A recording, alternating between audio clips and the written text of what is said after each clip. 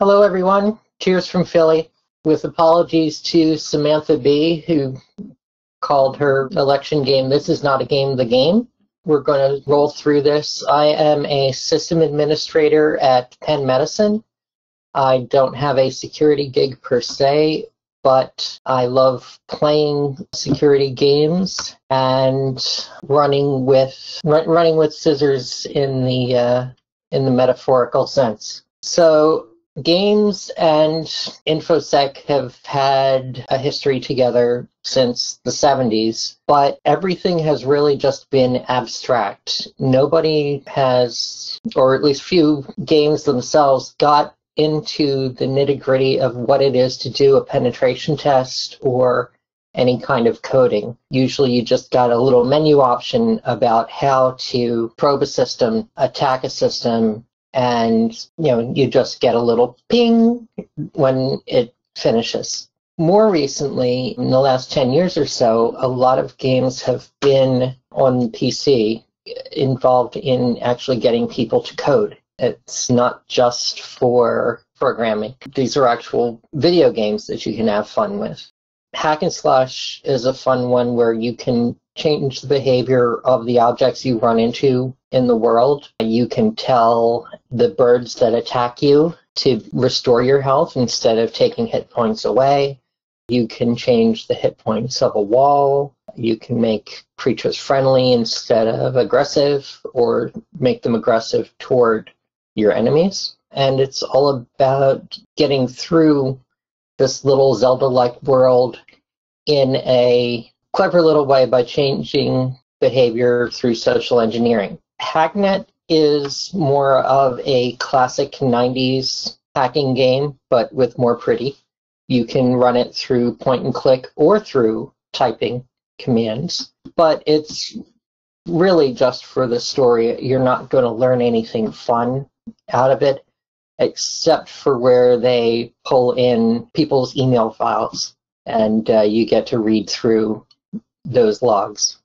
On the other hand, Else Heartbreak is very complex. The story is very minimal, but you get to run all over the world and change the behavior of the items that are in the game. You can move your hotel room around the city. There is some sort of secret police agency in here, but since this is a Swedish game and Sweden loves hackers, they don't actually do anything scary, they just exist.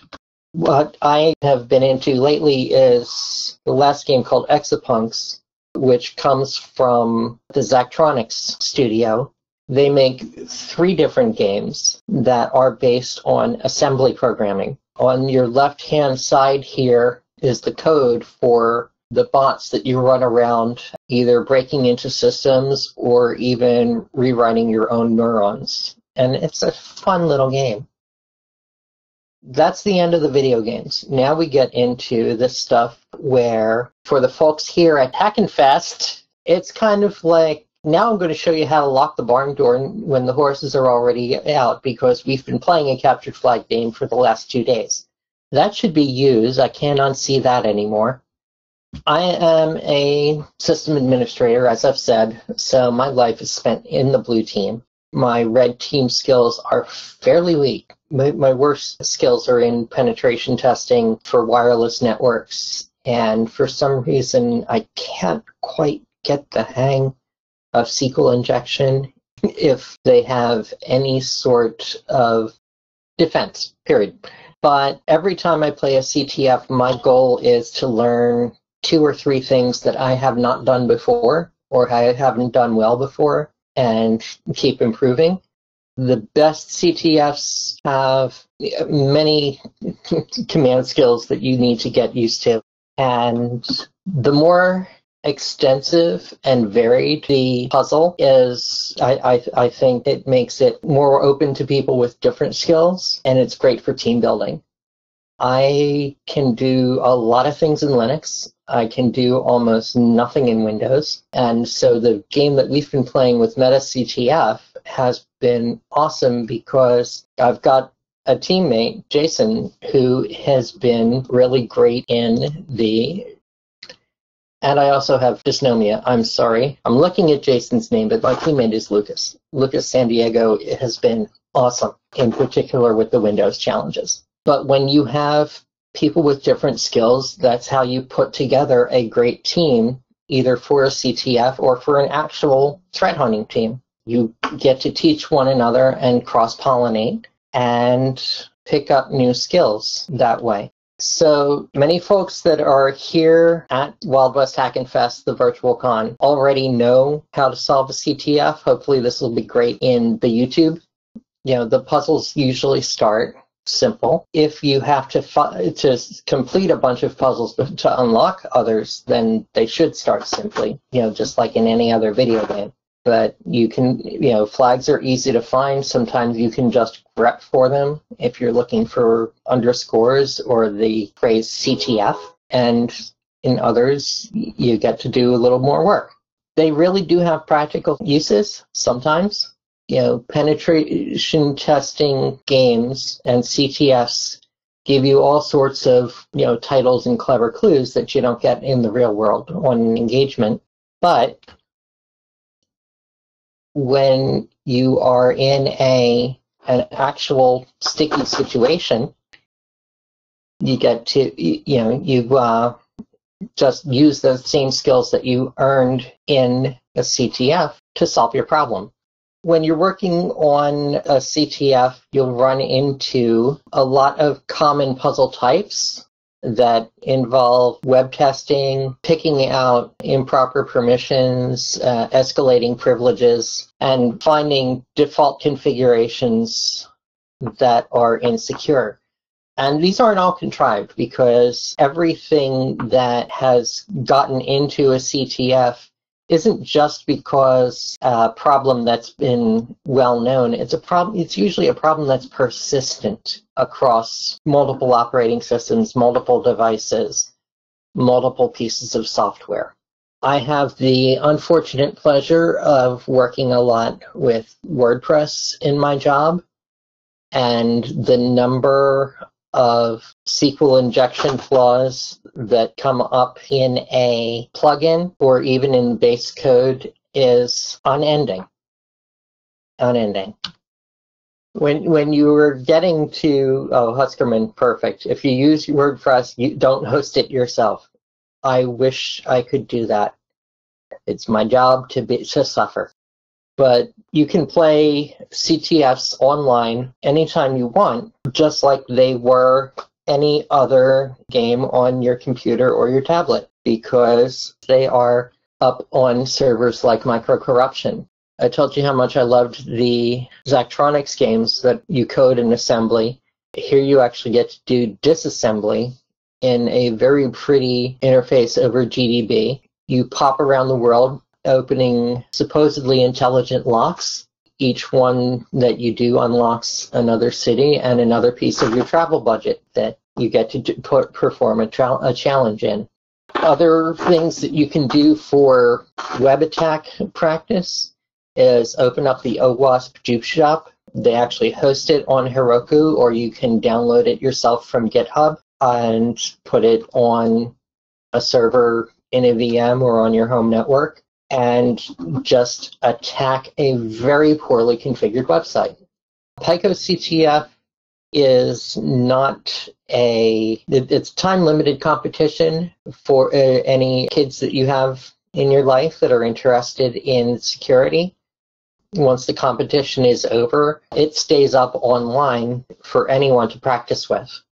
And every year, the Fans Institute runs the Holiday Hack Challenge, which for the past 2 years has actually included a virtual conference called KringleCon with talk videos that have been pre-recorded without all these hems and haws. They tend to go through a very ripped from the headlines format in terms of the exploitable conditions that are presented. What's really important for them is that you write an after-action report when the conference is wrapping up, and they choose the winners based on those reports. And even if you didn't finish all the problems, you can still win T-shirts or prizes based on your reporting. as opposed to just the puzzles themselves. So here's a quick list of other sites where you can find challenges all the time. The other next step is to actually create a home lab. You can have not just the OWASP juice shop on a Raspberry Pi, but have an entire network of insecure, whether accidental or deliberate systems that you can attack. The first of these that I found was called Damn Vulnerable Linux. It was an early penetration testing distro to be tested against. It was a good practice. I don't know about Windows ones. I'm sorry that I did not research that for you, but DVL is a lot of fun if you have actually lived through the 90s. Metasploitable is a great resource for more practice and a test bed for the actual Metasploit framework. Seed Security Labs is an academic program that lets you practice against specific flaws and exploits, and is particularly good for if you want to do testing against Android or iOS, because they have mobile vulnerabilities as well as regular Windows or Linux servers. If you want to get an entire site full of vulnerable machines to play on, VulnerHub is a great resource for that. So like I said, you can set up a home lab, not just with VMs, but with cheap hardware. Sometimes if you have a weird waste day or electronics recycling day in your neighborhood, you can go and pick up machines from people that are just giving them away because it's old or it's not safe, but it's just old and unsafe enough for you to learn how to penetrate. All you have to do is hope that the people didn't include their hard drives in the machines. Do not test against your neighbor's routers unless they've already given them to you. Raspoon for the Raspberry Pi actually puts an entire virtual network on a single Pi that you can attack from the command line on the machine. Sticky Fingers has not just a Kali build, but also a vulnerable server that you can put onto your home network. I would recommend putting this on a segregated router from your actual home network. Take something that is less than bulletproof and just have it talk to the Wi-Fi, maybe with your Internet of Things light bulbs, as long as you don't actually have your gaming platform, your TV, and anything that has your family information on it. And then you got to come out in the world, because even though we're all stuck at home, hiding from COVID, talking to each other in Discord, this was meant to be a live conference where we could actually meet face-to-face and learn how to hack together. It's been nice having the cat in my lap, but I do miss the chance to have met all of you, and we'll try again next year, hopefully in better health for everyone. I did say fabulous prizes, and this is a challenge coin that I got from B-Sides Philly from a pen test. Others give cash money, hoodies, badges, or attendance at the next year's conference. Security B-Sides runs everywhere, not just in the US, but in the world. If you go to bsides.org, see if there's something coming up in your area that has been rescheduled till after the summer. Not much is happening this month, but once we can all go out without masks again, we can hack on hardware and software together. The Whopper Summit was supposed to be next week out in Fort Washington. It's been shifted to September 18th to 20th. The first one was out in Atlantic City. This is going to be the second iteration of the conference coming up now in September. There will be a CTF. I co-wrote one of the B-Side CTFs with the organizer of the conference.